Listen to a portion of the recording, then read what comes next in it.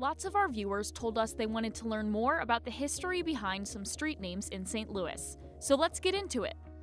Delmar Boulevard is named for two U.S. states, Delaware and Maryland. Two landowners on opposite sides of the street created the name so that it would include both of their home states.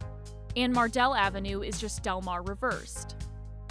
Big Bend Boulevard is named for the Big Bend in the Merrimack River.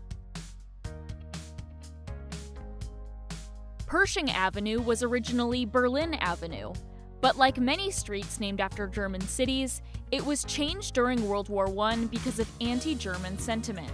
It is now named for Missouri native General John J. Pershing. Choteau Avenue and Laclede Avenue are named after both of St. Louis's founders, Auguste Choteau and Pierre Laclede.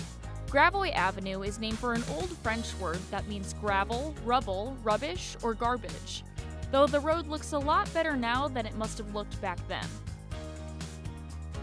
Limay Ferry Road is named after a misspelling of the man who used to operate the road to the ferry, Francois Limay. What other well-known streets do you want to learn about?